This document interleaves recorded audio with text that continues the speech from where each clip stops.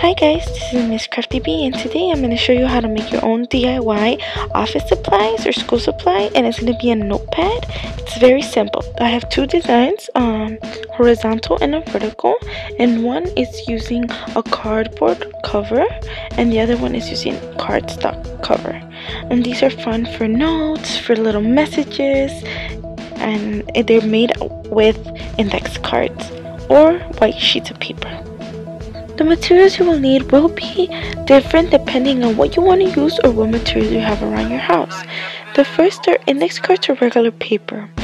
Second, cereal box, cardstock or thin cardboard, school glue or Mod Podge, scissors, ruler, a pencil, eraser just in case. Preferably a heavy object, or you can also use clips. Let's begin. For the first notepad, I'm going to be using index cards and I'm going to be using a cereal box. I know exactly what part of the cereal box I want as my cover, so now I'm just going to place my index cards on top, on the inside of the box, because I already cut the box open, and now I'm going to be tracing it and cutting it out.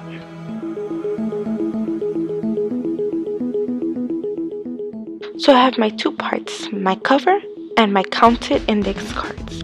So now I'm just gonna line them up, make sure they are neatly stacked, and I will be using Mod Podge for this notepad.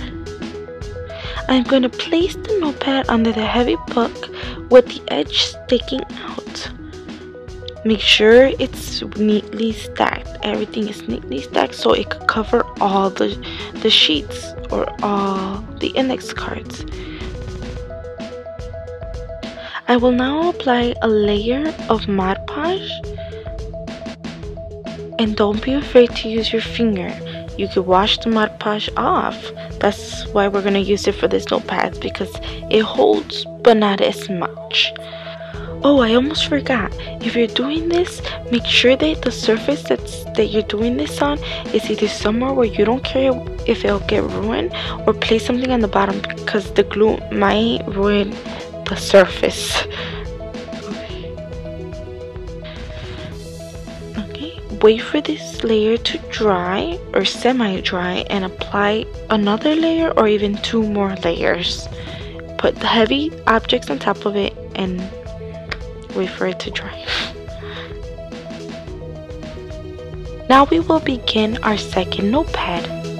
This notepad I will be using regular computer paper that I will fold in half and cut in half, and cardstock that I will measure, trace and cut to the length and width of the papers that I'm using.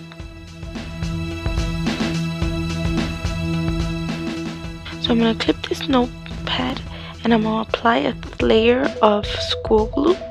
Make sure you apply a good generous layer, because you do want to coat all the sheets. Once again, don't be afraid to use your finger and use two coats. I decided to clip this notepad and place a heavy object on top.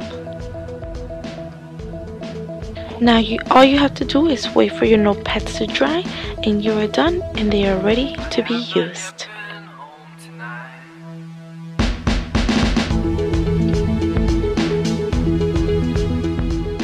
Thanks for watching. This is Miss Crafty B, and come back next time for another video. Don't forget to thumbs up and leave a comment below. Love you. Voila, you are done.